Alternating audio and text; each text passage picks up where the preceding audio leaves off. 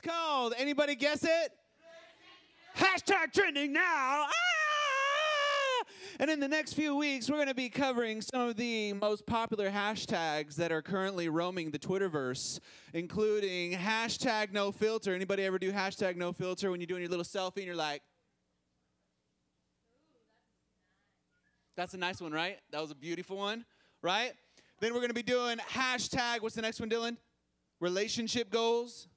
Hashtag relationship goals. See, that's the kind of stuff that all y'all, when you see pictures of me and Becca, you're like, hashtag relationship goals. All day, all day, all day, all day, all day. We're gonna be all day, all day. Hashtag sorry not sorry. Anybody ever do that one? All the time. You're like sorry not sorry in person, right here. That's right. And then of course, hashtag blessed, yo. Because I'm just hashtag blessed, yo. So hashtag trending now. Who has their Bibles? Let me see them. Hold them up in the air. Say word. I don't care if it's your phone, your iPad. You got your actual Bible in your hand. If you have a Bible here in this place, wave it at me. Say word. We're going to be reading from the Bible in the book of John chapter 4 in just a few minutes. And we're kicking off this series with a message called hashtag no filter. We're going to be talking about being real in a fake world. Listen. We all put up filters, right? Would you guys agree with me? We put up filters, we put on masks, we try to hide who we really are and show everyone else in the world what we think they want to see. You ever notice that about yourself or other people? And I mean, this is the thing about being always tied to social media, is that people only put on social media what they want you to see. Did you know that? Unless, of course, they're in one of their, like, subtweeting modes and they just want to talk trash about people all night. For the most part, what people put on social media is only the stuff they want you to see. The best, the brightest, the happiest, the goodest times that they have, right? Went to the beach, hashtag blessed, yo, right? Me and my boo, hashtag relationship goals, yo, right? But by the way, if you are in a relationship and you take a picture of yourself with the relationship that you are in, you don't put hashtag relationship goals because other people just look at that and they're like, yeah, no. No. Other people comment on your photo, hashtag relationship goals, right, Mr. Dillon? Or perhaps with a bag of Doritos, like I would put that up and be like, hashtag relationship goals, because if somebody said it to you, that's cool, but you don't say it about yourself. So you say, hashtag somebody said, hashtag about me, hashtag relationship goals. There you go. That's how you do it. That avoids the awkwardness and the weirdness and the silliness. But then you gotta be like that guy that has like 98 hashtags to his Instagram post because he's just trying to get as many followers as possible. Dude. Hashtag your, hashtag mom, hashtag went, hashtag to, hashtag college. Listen, we're talking about filters, right? And I thought it'd be fun to kick it off this way. Will you guys look? I took some photos and selfies, right? Like, because I'm like the selfie king. And so here's what I want you to do. I want you, when this photo comes up, to tell me if you think there is a filter on it or not. And as a bonus point, what type of filter you think it might be. Go ahead and throw up the first one. Is there a filter on there? Yes. What is it? It's a puppy. What happens if I open my mouth? The tongue comes out. It's so awesome. He's like, ha, ha, ha, ha, ha. Dude, it makes a creepy noise. All right, throw me up the next one. Is there a filter on that? Yes. Are you sure? Yes. What is it? Mona Lisa, because, you know, like I'm like a work of art, you know. Okay, next one. Throw it up there. Is there a filter on that? No, there's no filter on that? That's just me, pure and simple. What is it? Is it a face swap? Is it a face swap? And if so, I'll give 1,000,000 points if you can tell me who the face swap is with. Who is it? Dylan Scott wearing a mask, everybody. Ooh, that was a hard one. Although I do look pretty good with like the facial hair going on. I can't grow facial hair like that because I just don't have as much testosterone as Dylan. Isn't that sad? Go and throw up the next one. Let's see that one. Is there a filter on that? You guys are so smart.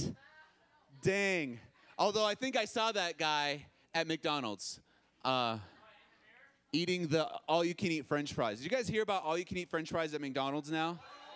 What the heck? No joke. McDonald's announced that they are going to be having all-you-can-eat French fries because we don't have enough fried salty starch in our diets. That's not good. That's not good. Throw up the next one. Throw up the next one. Ooh. I will give 1,000,000 points if you can tell me who that is. Nope. It's a face swap. It is. Who is it? Who is it? Nope. Who is it? Sam Kondargi. Media guy extraordinaire in the back. Sam's in the back. Wave at everybody, Sam. He's back there running the computer. He's actually the one putting these photos up right now. Throw me up the next one. Is there a filter on that? What is that? It's a zebra face. Give me the next one. Is there a filter on that? $100 bills, y'all. All day. All day. $100 bills. Anybody ever actually have $100 bills in their wallet? That is awesome. If there's this many people walking around with $100 bills in their wallet, I want to know why our speed of light giving is not more. I just want to throw that out there. Just want to throw that out there. Throw out the next one. What do we got? Ooh. Who is that? Pastor Jason face swap. That's a pretty good one, don't you guys think? Look how awesome that looks. Dang. That's amazing. Where is Pastor Jason? Pastor Jason, that's a hot one right there. That's a hot one. That's a hot one right there. Hot. Hot. Throw me up the next one. Ooh. Cheetah girl face or cheetah Pastor Steve face or something like that. Give me the next one.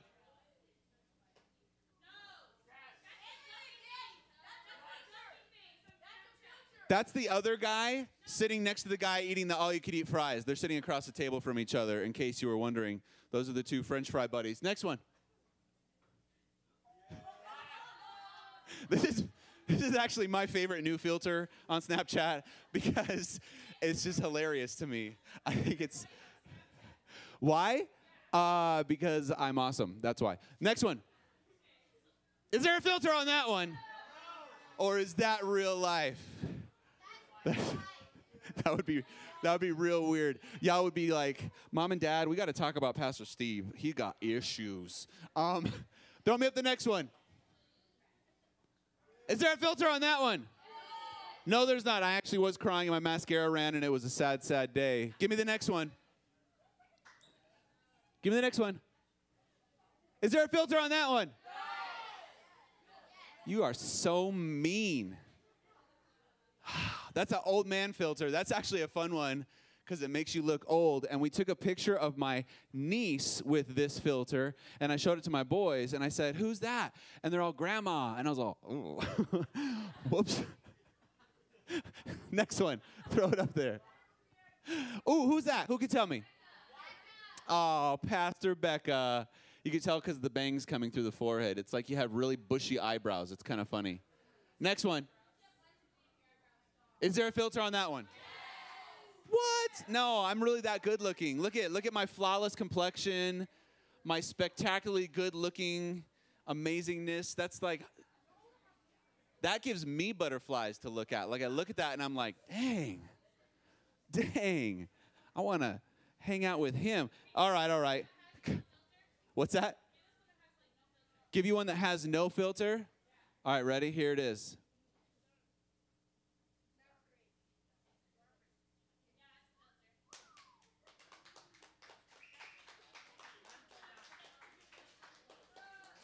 Pretty, so pretty, right? Listen, so often in life, people only show what they want other people to see. It cracks me up. You ever seen those things? I've seen them on I've actually seen them on some Snapchat stuff. I've seen them on some Tumblr stuff where people are like hashtag no filter, and other people are like, seriously? Like, you can see where you have completely tweaked this photo, you ridiculous human being, you. And people are only trying to show the world what they want them to see. I've been through a whole lot of phases in my life, you guys, and I'm going to be 100% honest that even now I'm still trying to not only discover who I am, but be true to who I am, because so often we feel like we have to put on a face and put on a front and try to pretend to be something that we think other people want us to be. Just last week, Pastor Jason was telling you, right, that we were at this huge meeting of pastors. There was like almost 1,200 pastors all together in this place, and we were doing like voting and a whole bunch of other stuff, and in that was like 350 youth pastors that were part of this, and we went to a brunch where our church was honored for our Speed the Light giving. He told you, right, we're number 2 in our whole district, 450 churches. We were the second place in our whole district. But when we're there, who's first? It's another church like up in Northern California. Can I tell you a secret, though? The only reason they beat us is because they have a matching donor at their church. So whatever their students raise, this person matches every year. Had they not had that, or had we had that, we would have beat them. So here's what you got to do. I want all y'all to start talking to your rich aunts and uncles and be like, hey, will you be a matching donor for our Speed the Light missions fundraising? Right, Jason? Right? Yeah? Come on, man. We need it. It's all for missions. But listen, I have tried for a long time, and I still find myself doing this. I'm in this place with all these pastors, and I'm going to be honest, you guys, pastors, for the most part, they are stuffy. They are like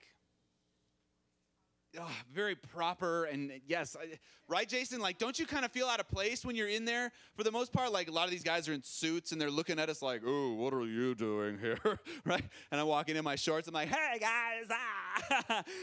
I actually had one guy pull me aside and was like, bro, what are you wearing? I was, like, literally wearing like this, right? Like, I was wearing shorts, my T-shirt. He's like, bro, what are you wearing? I can't believe you're actually wearing that here. And I was like, for real? And I look at him, and I'm like, dude, you are wearing skinny jeans and boots and like a deep V, and you're getting on me for my shorts and T-shirt. Get out of here. When you got a V that like you go like you just pull it and your belly button pops out, you know your V is too deep, right? I'm just saying. Skinny jeans only work on, what's the first word of that? Skinny people. Okay, so this, and he is not skinny. Okay. I'm just saying, I don't wear skinny jeans for a reason. Because I don't want to look like I got sausages, like, I'm like, what the heck, man? Okay, so listen, we all try to do this. I remember when I was like 14, I went through a thug phase, okay? No joke, right? Like, I thought I was thugging it. And I got in a lot of fights, and I made a lot of bad choices, but I'm going to tell you right now, I put on this front, right? And at this point in my life, at this time in the history of my life, I had an incredibly expansive vocabulary that was made up of like 2 words. And one of those words is this magic word. It's called the F-bomb. And I learned how to use it as like a noun, a verb, an adjective, an adverb, it was like this magic word for me that was everything. And I remember, I think back on some of my conversations with some of my friends at that point in history in my life, and I'm like, man, people listening to our conversations had to think that we were absolute and utter fools, right? I mean, you can only use the same word so many times in one sentence before it's like, what are you even saying? Man, those F and F's with their F and F and F and F and F. F them, man. F and F's. Mother effers. You know what I'm saying. Don't even try to be the judgy face right now, right? You've heard it or you've done it in this room. I know. You haven't heard it? Don't even try to play that, Jordan. I know you, man. Jordan, I've heard your comedy routine. Don't even try to play that, my friend. All right. So listen, then there was a phase in my life that I decided that I wanted to party, okay? I would go with my friends, and I would get wasted and be stupid, and I remember the worst night of my life. A buddy of mine and I went to a bar that we knew didn't card, and we, no joke between us, each polished off like 9 Coronas. We had like 4 double shots of Jack. I mean, I'm talking like I remember, I remember everything about the night, and yet at the same time, all I remember was I felt like I was going to die. So at about 2 in the morning when we realized we better go home, I'm like, well, we can't go like this, so let's go try to sober up. So we went to another place that we knew had all-you-could-eat pancakes and coffee for $1.99. No, it's not IHOP, man. This is Vegas. This is one of like the old, like, funky, stanky casinos that when you walk in smells like people have been smoking there since 1940, because they have.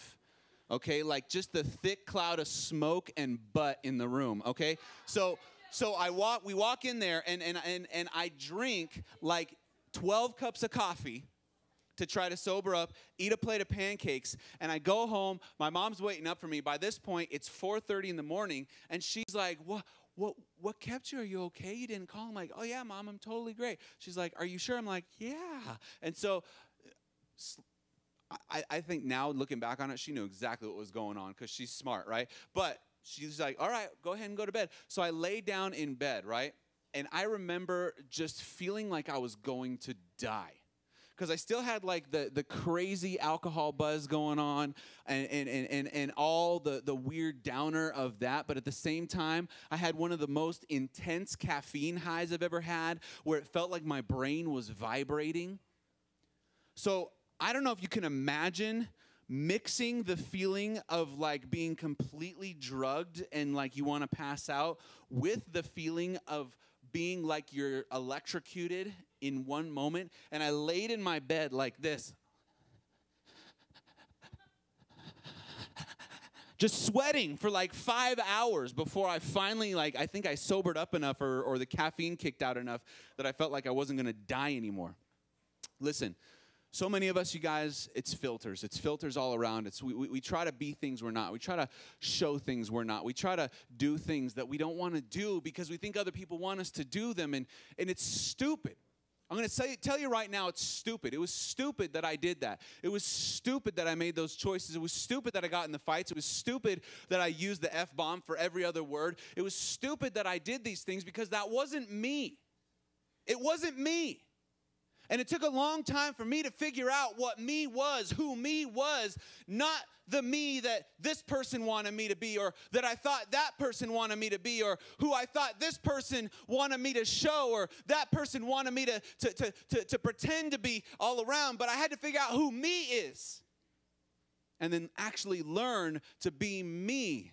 Hashtag no filter. How can we begin to strip away the filters? How'd you turn to John chapter 9 here, or sorry, John chapter 4 here just a couple minutes ago? I want to start reading there now, and this is honestly, you guys, one of my favorite stories in the Bible. This is about a woman who Jesus meets at a well. And there's so much tied into this story that is under the surface, things that we would not get just reading through it as we go through it. And I'm going to try to pull out as much as I can as we go through this. So John chapter 4, beginning in verse 1, says this: Jesus knew that the Pharisees had heard he was baptizing and making more disciples than John, though Jesus himself didn't baptize them, his disciples did. So he left Judea and returned to Galilee. He had to go through Samaria on the way. Okay, real quick pause. So the Pharisees are just getting ticked at Jesus. They don't like Jesus. They don't like what he's doing. They don't like what he stands for. And let's be honest, Jesus is just prodding them a little bit and poking them a little bit, to the point where in some other stories, there are Pharisees coming up to him being like, do you know that you offend us when you say these things? He's like, yeah, I do. So he actually leaves because they're getting so angry at him, and they're getting so just full of hatred for him, and he knew it wasn't his time. So he decides it's time to leave this area and go somewhere else. And he returns to Galilee. Says he had to go to Samaria on the way. Now, real quick, Samaria, you guys. I know that this is not in this story, but what you need to understand about Samaria is Samaria was hated. They were despised. They were disgusting. They were vile. Jews and Samaritans did not hang out together. They didn't talk. They didn't interact. Because to Jews, Samaritans were disgusting half-breeds. See, what happened was this. In the Old Testament, the people of God, the Israelites, split into two kingdoms. And the one kingdom that became Samaria, the other kingdom that stayed Israel, the one kingdom that became Samaria, they began to intermingle with all the peoples around them. And they began to have kids, and they had kids, and so on. And so they weren't the Jewish race anymore. And I know that things shouldn't be about race, but for these people at this time in history, it was about race, and it was about keeping the race pure, right? And so not only that, but they began to worship other gods, and they began to offer sacrifices to other gods. And so the pure Jews, the Jews that had kept themselves pure and worshiped God and kept their worship true and done what they thought they were supposed to do, they despised the Samaritans. They thought they were vile and disgusting, filthy half-breeds, right? Like, any Harry Potter fans in here? They were filthy mudbloods. That's what they were, those Samaritans, all right? They hated them. Now, in Harry Potter, does everybody hate the mudbloods? No, because they're just muggles, right?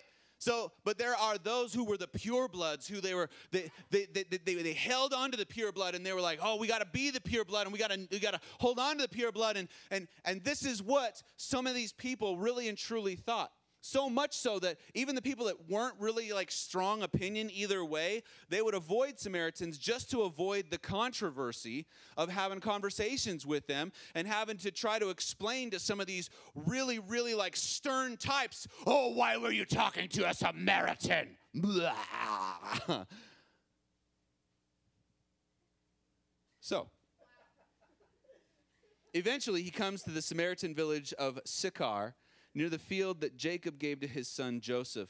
Jacob's well was there, and Jesus, tired from the long walk, sat wearily beside the well at about noontime. Soon a Samaritan woman came out to draw water, and Jesus said to her, please give me a drink. Again, I want to just begin to draw out some of the things that are happening here.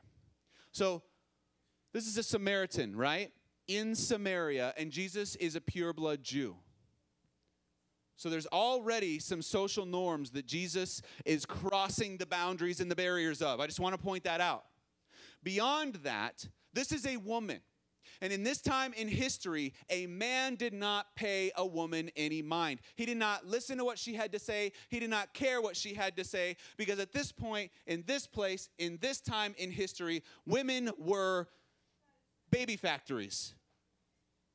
And that's about it. And so not only does Jesus break the social norm of speaking to a filthy half-breed, a mudblood, but he speaks to a woman in public, in broad daylight. Scandalous! Hashtag scandalous. Oh my gosh, did you see Jesus? He was talking to that woman down by the well, and she was a Samaritan. Oh my God, did you see that? Can you believe Jesus doing that?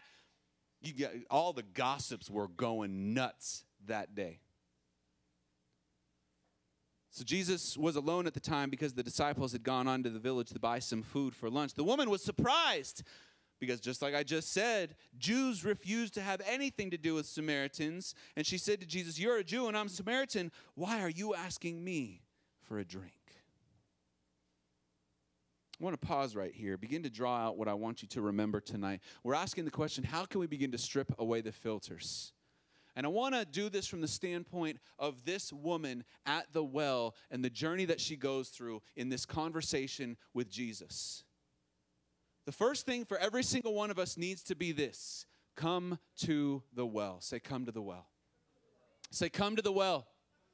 Because this is simply beginning to recognize and understand that there is a need. There is an innate desire of something more, that we need this.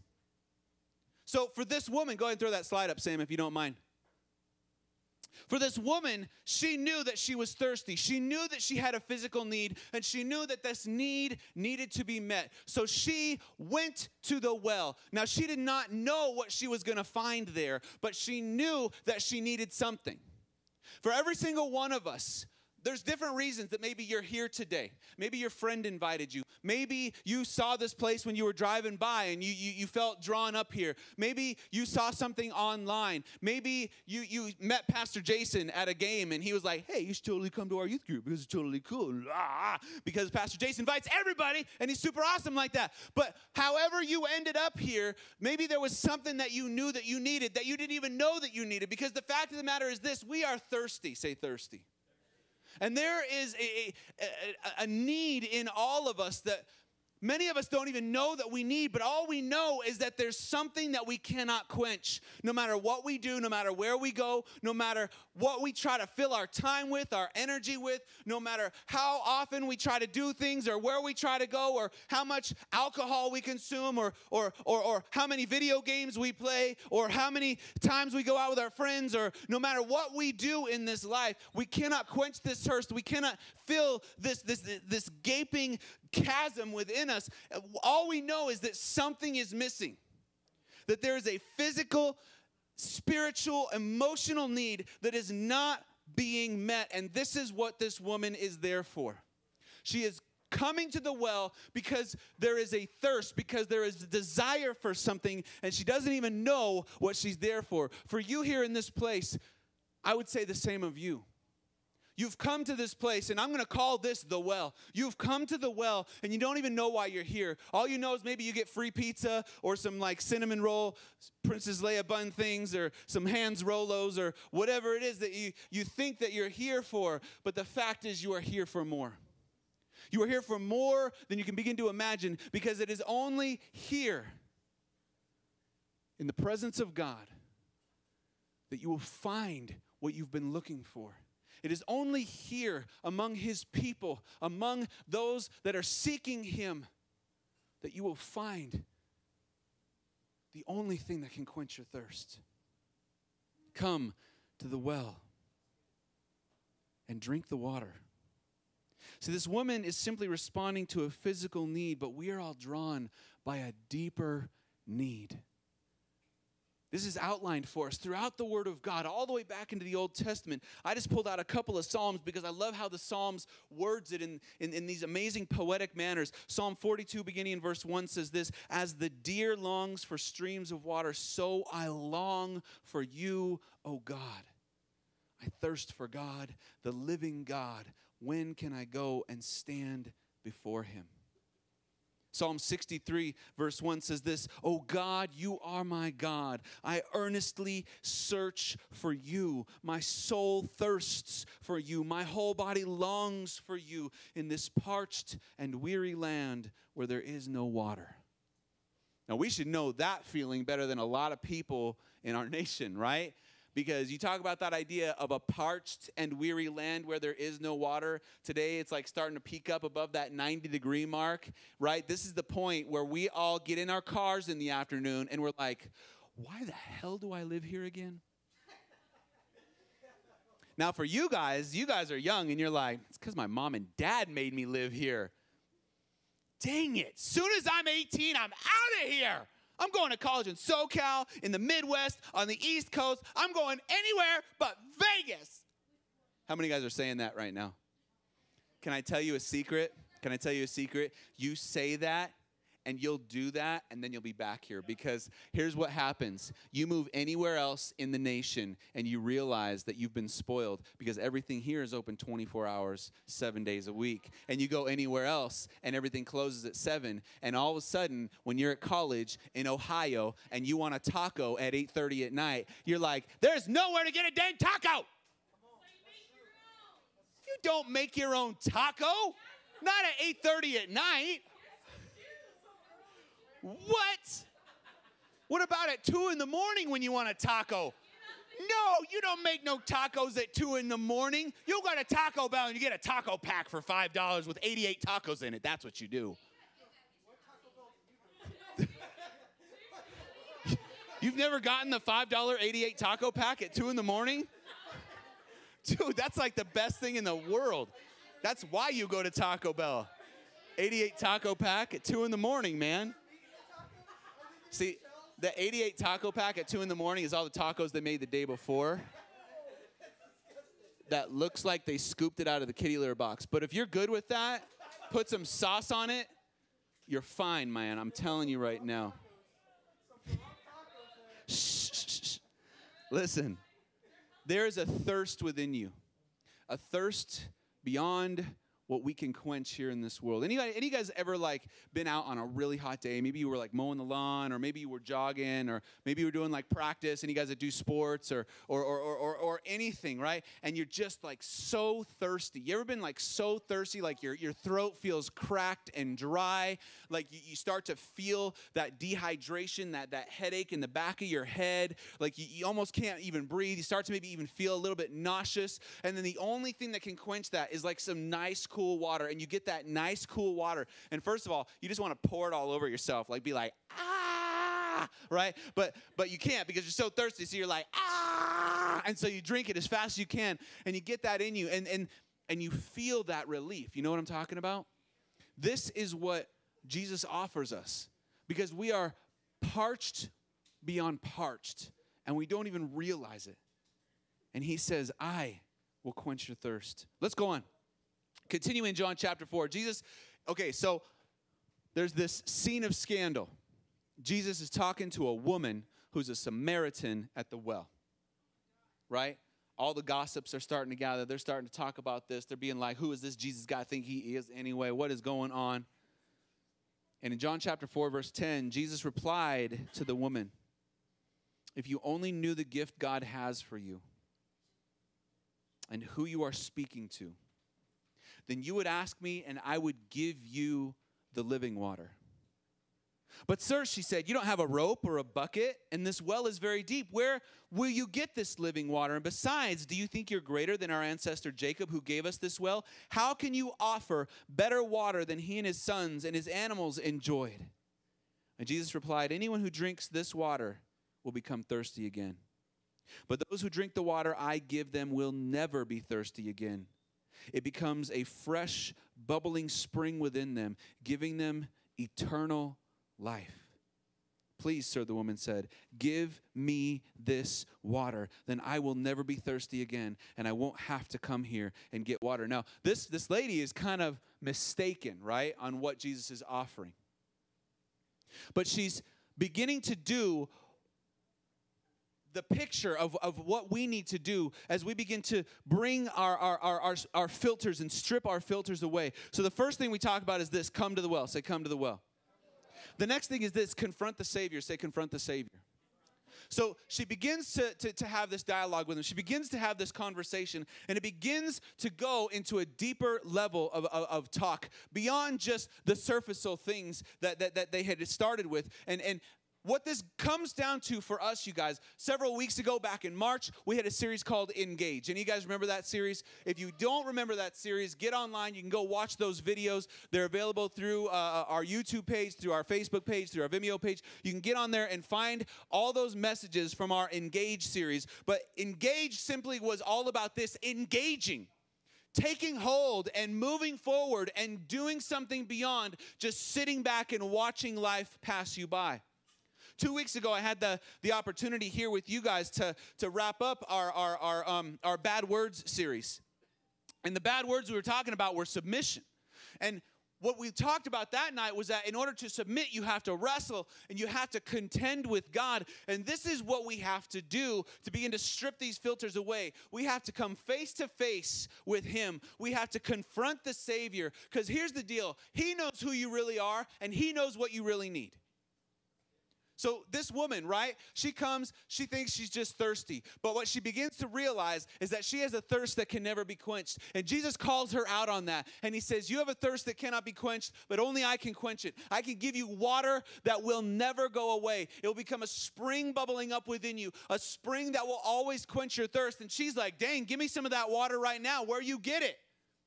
And he's like, oh, hold on. It's more than just this. It's more than just me reaching down into the well and scooping out a ladle of water.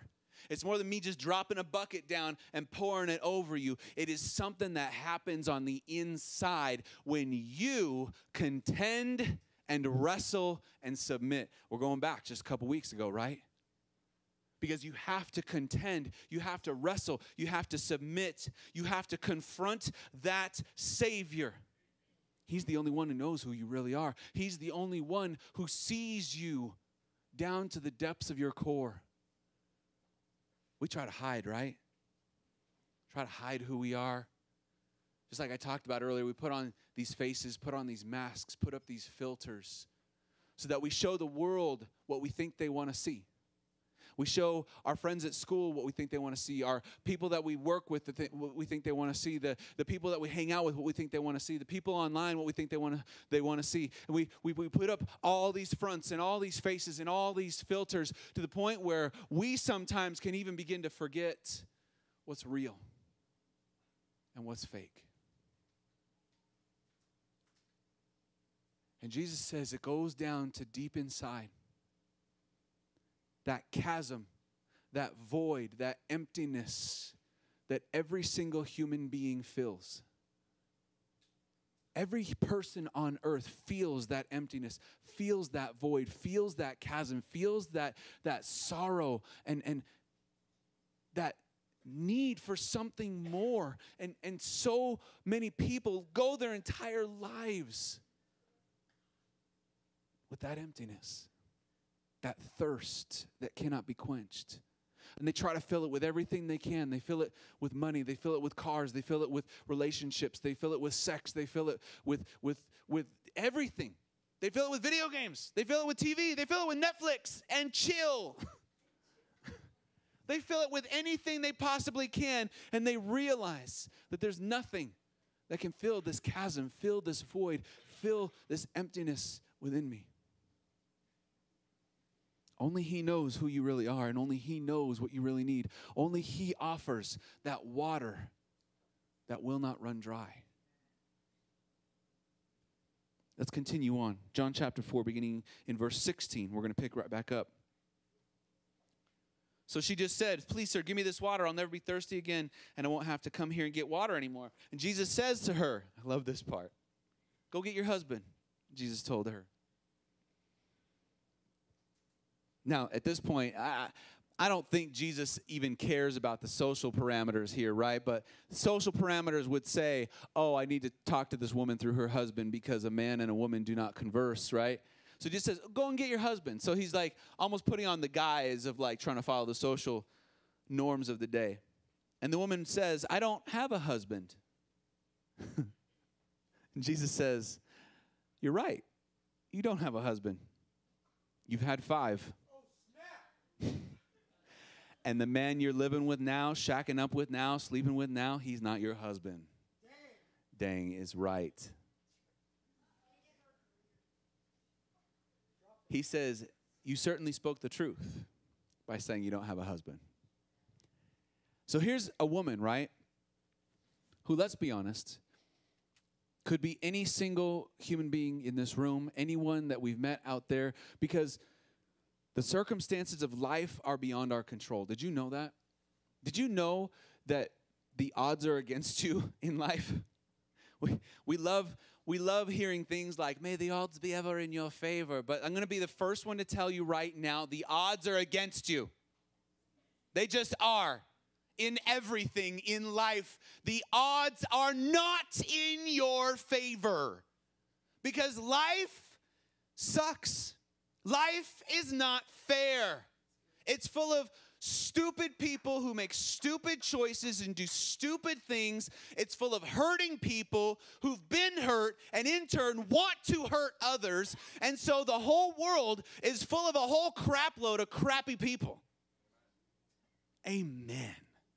Don't you feel just the Spirit moving right now? Glory be.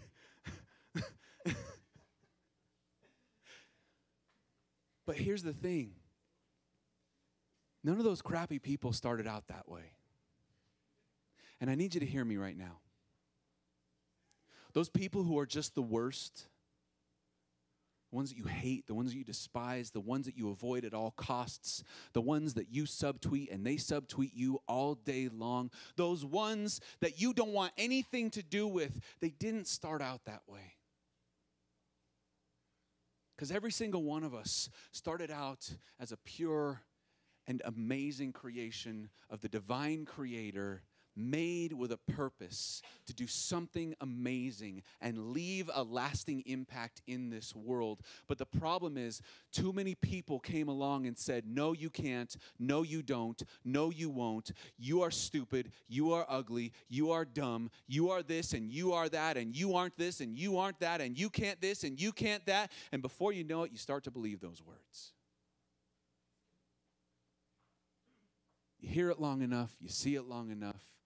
Enough of life comes against you. Enough of those odds roll over you. Enough of all the unfairness of everything and every day that you face just mows you down and beats you down and stomps you down. And you start to just stay down. Because what's the point in getting up? Heard some heartbreaking news this week. There was a guy who used to go to our church here. I'm not going to say his name because you might know him, but I'm just going to say this. When I met him, he was young and strong and newly married. I was at his wedding. The guy was just amazing, just an incredible guy. Really, really cool guy. Amazing wife. As they were going through their marriage, they had 2 amazing kids. But then life just started to happen. And he forgot who he was, and he began to believe what other people said. And next thing you knew, things fell apart in his marriage. His wife moved away. She divorced him. He found himself alone here. I actually haven't heard a word about him since that happened about 5 years ago. And then this week, someone who I'm still friends with here at the church, who was also friends with him and his wife, ran into him out in Old Henderson. And she said it broke her heart. And all she could do was just weep for him. Because here, this guy who was young and strong and vibrant and full of joy and hope and starting this incredible new life with his new wife and everything else, when she encountered him this week, she said, I could barely recognize him. She said, I knew it was him, and I walked up and talked to him, and he recognized me. She said he looked homeless. He smelled homeless. He was with another woman who she said, by all intents and purposes, looked like she was strung out on crack. She was holding a folded up cardboard sign. She said that she walked away from that and just wept and wept and wept. See, we look at this story, we listen to this, and we hear about this woman, and it's easy for us to judge, right? And to think, oh, Jesus is getting her. He's getting her. Because he's like, you're right. You're right in saying that you're not married. You're right in saying that you don't have a husband because you've had 5 and the man you're with is not your husband. But the way that we have to understand how Jesus is communicating this, and some of the things that we lose in the original translations of the old languages here, is that Jesus is not doing this out of judgment. Jesus is not doing this out of condemnation and guilt. Jesus is simply doing this as a matter of fact.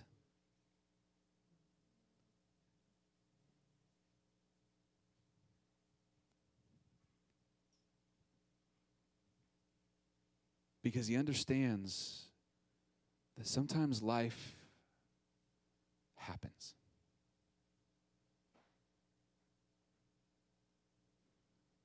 And that every single one of us is 2 bad choices away from the street, away from a life of death and destruction and poverty and hopelessness. Every one of us is 2 bad choices away from a life of pain and hardship. And here's this woman. So we're learning, how do we strip away these filters? Well, we got to come to the well. Here we are. We got to confront the Savior. He knows who you really are. You got to confess to the King. Hashtag no filter. Because the fact is this, nothing is hidden from him. The deepest, darkest places in your life, those things that you have thought about and seen, that you've watched or talked about, the words that you have used, that you hope that nobody ever finds out about. He knows. He's seen them. And he doesn't just love you in spite of those things. He loves you because of those things, because he loves you. And this is what we need to understand more than anything, is that he is love. This is evident throughout the word. He is love. He is love. He is love. He is not judgment. He is not condemnation. The word tells us there's therefore now no condemnation for those who are in Christ Jesus. But too often we hear about judgment. We hear about condemnation. We hear about all these things, and we forget about love, and we forget about the fact that he knows us better than we know ourselves. This is, listen, you look around this room right now. Look at every guy, every girl. Y'all are walking around with a never-ending filter, putting on a face, putting on a show, pretending you're something you're not, pretending to be something, pretending not to be something that you are. But he knows your name. He knows who you are. He knows you better than you know yourself, down to the point that he knows the number of hairs on your head. You don't even know that. I doubt any one of you in this room, I don't care how vain you are, has sat in the mirror and been like, 1, 2, 3, 4, 5,488, 22,949. Oh, I lost count again. Guess I got to start over. Good thing I'm good looking. 1. You don't even know that, and he knows that. He knows everything about you. He knows your deepest, darkest thoughts. He knows about that one time you thought about just like killing that person. You know what I'm talking about. You were like, I just want to kill him right now. Everyone in this room is like, yeah, that person. I know who you're talking about, Pastor Steve, because I still want to kill him. What is wrong with you? You guys are psycho. You got problems. Listen, our office is open for counseling, right, Pastor Jason? We got counseling available for those of you that feel like killing people on any regular basis. Pastor Jason is available for what is called physical response therapy. We'll give you a stick, and you can just hit him until you feel better. Oh, you didn't know we were opening that up to the public. How much? It's like $2 a session. It's pretty awesome. It all goes to Speed the Light. $2 a session. It all goes to Speed the Light. It's pretty awesome. Shh. Listen, he knows you. He knows you. And he loves you. You are loved more than you can ever begin to imagine. Loved more than you can ever begin to even wrap your head around. You are loved. Let's wrap this up. John chapter 4, beginning verse 19. Sir, the woman said, you must be a prophet. So tell me why it is that the Jews insist Jerusalem is the only place to worship, while Samaritans claim it is here where our ancestors worship. Jesus replied, believe me, dear woman, the time is coming when it will not matter where you worship, on this mountain or in Jerusalem, for you Samaritans know very little about the one you worship, while we Jews know all about him. For salvation is through what was revealed to the Jews. But the time is coming indeed, it's here now, when true worshipers will worship the Father in spirit and in truth. For the Father is looking for those who will worship him in that way. God is spirit. And so those who worship him must worship him in spirit and in truth. The woman said, I know the Messiah is coming, the one who is called the Christ. When he comes, he will explain everything to us. And Jesus told her, I am the Messiah. And I want you to understand that the word he uses right there for I am is the same word that God revealed to Moses that his name was I am that I am. I am the eternal God. I am the one who is never ending. I am the beginning. I am the middle. I am the end. He says I am the Messiah. And in your Bible, in case you don't believe me, that's why that is capitalized. He says I am. And just then his disciples came walking back. They were shocked to find him talking to a woman. Jesus, what are you doing? I love these guys. Jesus Christ. He's like, yes, that's my name. And they're like, what are you doing? He's like, just having a conversation, fellas. It's okay. Why are you talking to her? What do you want with her? Right? These guys are freaking out now. The woman leaves her water jar beside the well and runs back to the village, telling everyone. She says, come and see a man who told me everything I ever did. Now, here's the crazy thing about this. She's not 100% fully convinced yet, just like I would wager to say many of you in this room are not 100% fully convinced yet that this thing is real, that this thing is true, that there really is a Jesus who loves you more than anything. And she says this, could he possibly be the Messiah? So the people come streaming from the village to see him. And it says this, many of the Samaritans from the village believed in Jesus because the woman said, he told me everything I ever did.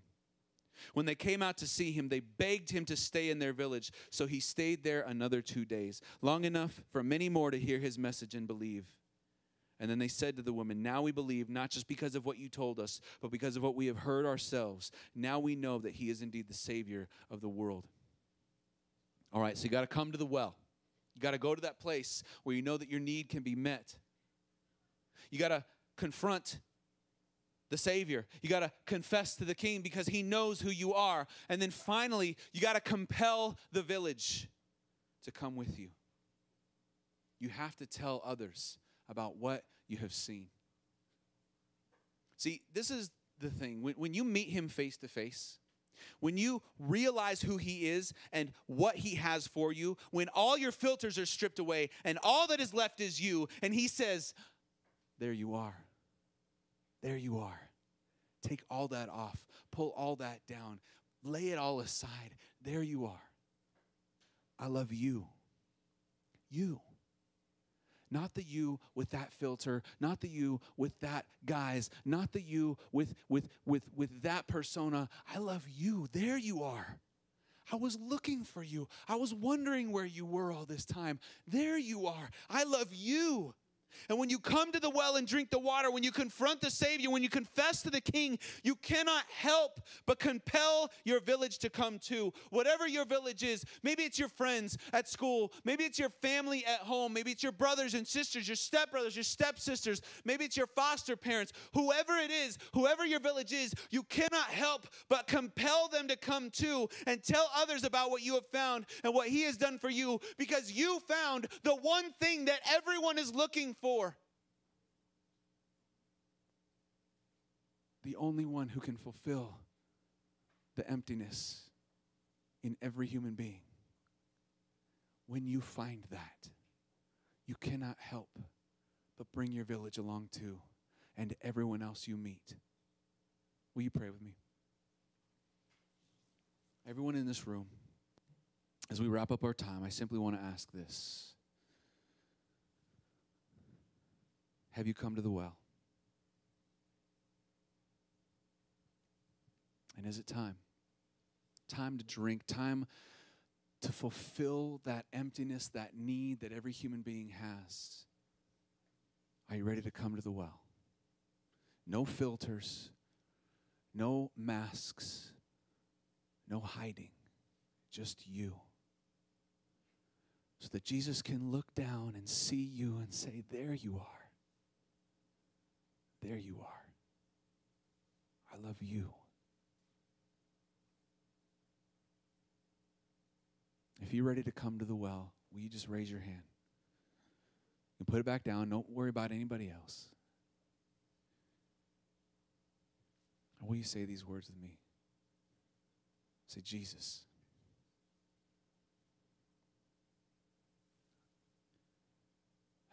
I know I've put on a mask. I know I've put up filters. I've pretended to be what I'm not. And I've pretended not to be what I am. Sometimes I even forget who I am. But Jesus, I ask that you would remind me who I am, who you made me to be, and who I could be in you.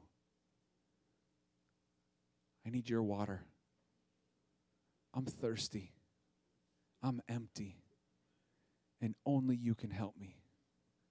So give me your water and fill my emptiness so that I will not thirst again. Let me know you in a real way. And let me know your love. That you love me just as I am. All of my brokenness, all of my darkness, all of my filters. But let me lay all that down to just be me for you. In Jesus' name, amen. Will you guys stand up with me?